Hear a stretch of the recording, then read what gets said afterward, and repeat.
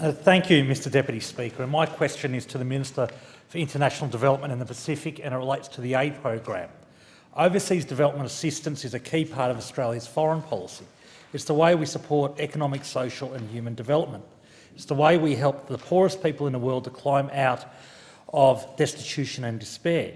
In a region where millions of people still live in extreme poverty, it is also in Australia's national interest to strengthen our commitment to development. Development means greater prosperity, security and stability in our region.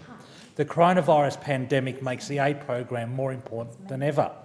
Many countries in our region have poorly resourced health systems that have struggled to cope with the pandemic. Many countries in our region have also been hit hard by the economic fallout from COVID-19, particularly our Pacific neighbours who rely heavily on tourism. The World Bank has estimated that COVID-19 will push an extra 88 to 115 million people around the world into extreme poverty in 2020 alone. Extreme poverty means surviving on less than $1 US a day. The pandemic has reversed 20 years of progress in global poverty reduction. That throws into stark relief the fact that this Liberal government has cut $11.8 billion from Australia's aid budget since it came to office in 2013. $11.8 billion in cuts. Those cuts have not only hurt some of the poorest people in the world, they've been contrary to Australia's national interests. The cuts have fallen heavily on countries in Southeast Asia. The government has cut bilateral aid to Indonesia from $551.9 million in 2014-15 to $255.7 million in 2021, a cut of 54%.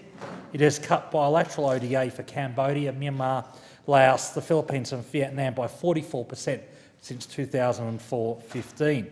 Deputy Speaker, I do acknowledge that the budget provided $304.7 million over 2 years to help Pacific countries to recover from the impacts of COVID-19.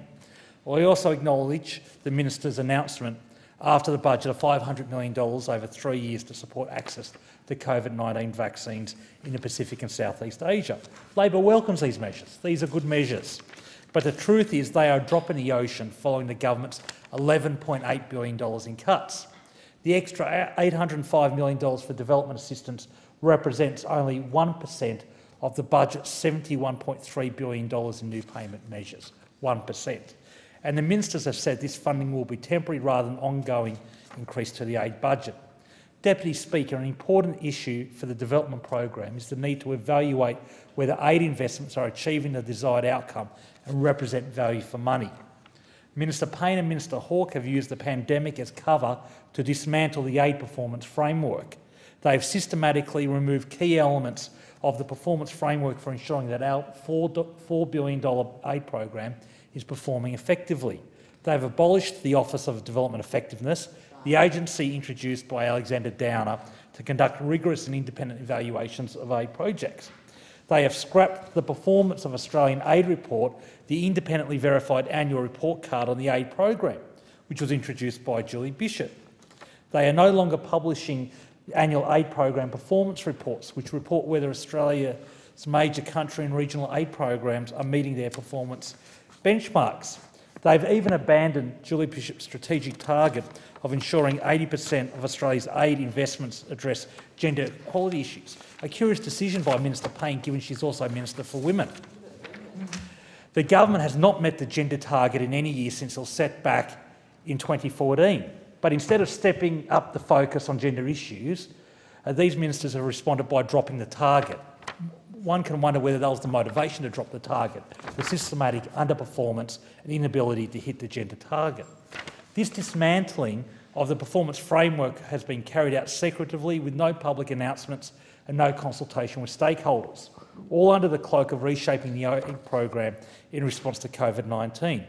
These changes represent a massive erosion of accountability and transparency.